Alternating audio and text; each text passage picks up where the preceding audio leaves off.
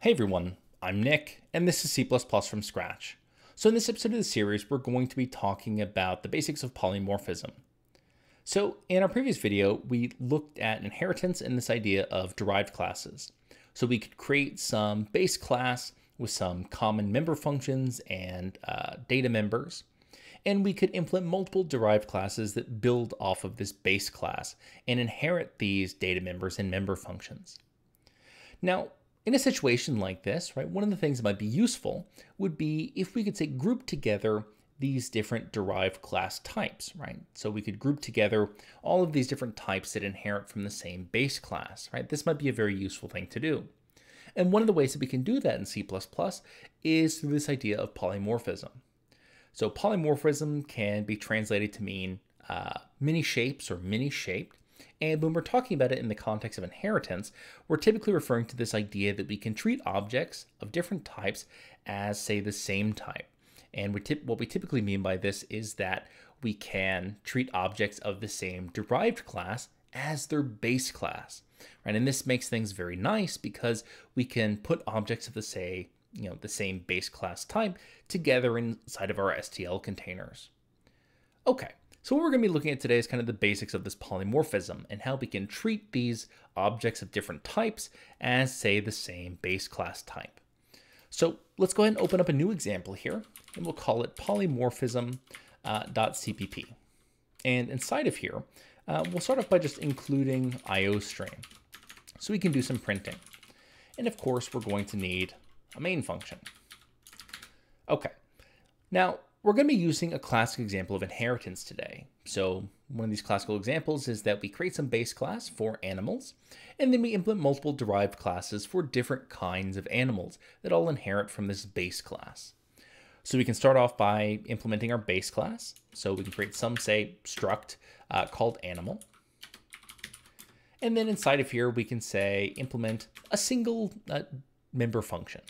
So maybe we'll just create some member function called speak here that for our, at least for our base class here, or base struct, it will just print out some default, right? So maybe it'll just print out default speak function, right? With an exclamation point. Okay, then we can go about implementing our derived classes for different animals. So for example, we could implement some struct dog here that inherits from our animal base class.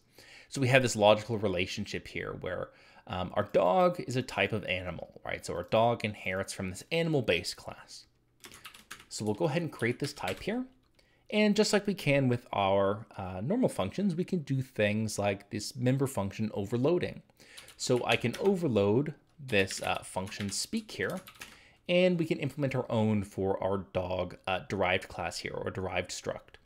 So in this case, I want my member function speak for our dog derived class or derived struct to say something like woof, right?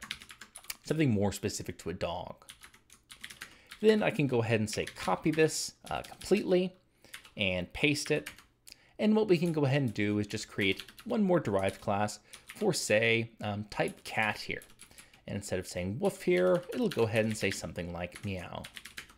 Okay, so we have a simple example here, right? We have a base class called animal, and then multiple derived classes that inherit from this base class, so dog and cat. And each of these derived classes or structs overloads the speak method, so they have their own custom speak method for the specific animals. Okay, so let's go ahead and go through some basics here of just creating some objects and calling these overloaded member functions. So for example, we can create some object of type dog here, so some dog d, and we can call d.speak to call the speak member function of our dog, and we can do the exact same thing for cat, so we'll create some cat c, and then call c.speak here. And what should we expect to happen here? Well, both dog and cat are overloading this speak member function, so for our dog object, we should see printout of woof, and for a cat object, we should see a printout of meow. And if we go ahead and save this, and we compile polymorphism.cpp with G++, create an output executable, just called something like polymorphism. Okay, so we have our executable here. Let's go ahead and run it. And we see kind of what we expect, right? We see woof for our dog object and meow for our cat object. Now, one thing that might be useful to do would be if we could interpret both of these derived classes as our base class. So remember, when we have these containers like our std vector, our std vector can only hold objects of the same type, right? So it has a single template parameter. So our vectors can only hold things of, say, type dog or type cat. So that presents us with a bit of a problem here. If we, say, have multiple different kinds of animals here, like dogs and cats, we might want to group them together somehow because they're all animals. So let's go ahead and see how we can, say, interpret our dog as our base class, as this animal here. And one simple way we can do that is just with a simple reference. So instead of creating, say, a reference to something of type dog here and set it equal to our dog object, instead what I'm going to do is create a reference to our base class here, or rather of this animal base class type. So I'll create a reference to some animal, and we'll call this, say, A1 here, and then we'll set it equal to our dog object here. So what exactly are we doing in this expression? So we're creating a reference to something of type animal, but we're passing it this dog object. And the reason why we can do this is because animal, right, is being inherited by dog. So what we can do is we can interpret our dog object as this base class here, as this animal, right? So this is perfectly valid. And I could even do something like a1.speak here. Now, what are we going to print out in this case? Well, now we're interpreting our dog object like an animal. So we're now going to see the animal speak method. So again, we're not creating a new object of type animal here. This is just a reference. We're just creating an alias to our dog object here, but we're going to treat it as our base class now, right?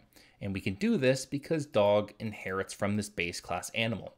We have to remember here that this dog derived class is just building on top of this base class animal, right? And because it's building off of this base class, we can reinterpret it as the base class. Okay, and we can do the exact same thing for our cat, our cat derived class as well. So we can create some reference to say A2 and set it equal to our cat object. And then we can do a2.speak down here, right? So we're creating a reference to both our dog and our cat objects, but now we're treating them like they're of this animal type here. Okay, so let's go ahead and minimize this, and we can go ahead and recompile our example with G++. Okay, everything completed successfully, and we can go ahead and run our executable here. And what do we see now? Well, from our dog object, we again see this woof printed out. And from our cat object, we again see this meow text printed out. But now, from our two references here, so our reference to our dog object that we're treating like an animal, we see default speak function. And for our reference to our cat object that we're treating like this animal base class, we see our default speak function, right? So we're taking our derived class type and we're treating it like our base class. And when we're doing this with these functions here, these overloaded functions, we're going to get, in the case of, these references down here, we're going to end up using our base class speak member function up here, the one that says default speak function. Okay, so that's a little bit about the basics of polymorphism here. So we can treat our classes of these derived types like our base class type. And a lot of times this idea is called upcasting. So we're casting from a derived type back up to, say, a base class type. And this is a very important thing when we get to, say, wanting to store these different objects together in some container like a vector. Now, so far, what we're looking at in the context of polymorphism is this idea of static polymorphism. So really all of this polymorphism and reinterpreting of these objects is occurring at compile time, right? So our compiler knows that we're treating some object of type dog like an animal right here, and it's making the decision of which method to call or which member function to call at compile time. Now there's cases where we want to be able to make this decision at runtime. So say, if we're treating these different objects of type dog and type cat as our animal, we still might want them to act like a dog or a cat object and call the speak method for type dog and type cat. And for that, we have to get into this idea of virtual functions and this idea of dynamic polymorphism. But that's something that we're going to be talking about in the next video. Okay, so that's going to go ahead and do it for today. I'll again put a reference to this derived class CPP reference page below the video. And as always, you can find this and any other example at github.com/coffeebeforearch. But again, that's going to go ahead and do it for today. As always, I'm Nick, and hope you have a nice day.